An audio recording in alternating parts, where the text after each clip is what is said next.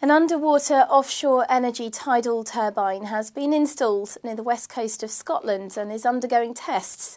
The 1 megawatt 100-foot device installed in Orkney is capable of providing enough electricity to power 500 homes per year.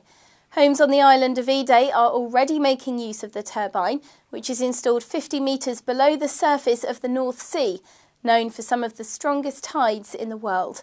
Studies have suggested as much as a fifth of the UK's total energy needs could be met by tidal power.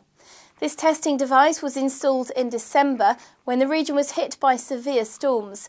The success of this project could have major implications for the future of energy generation in the UK. This story was brought to you by QBE, the business insurance specialist.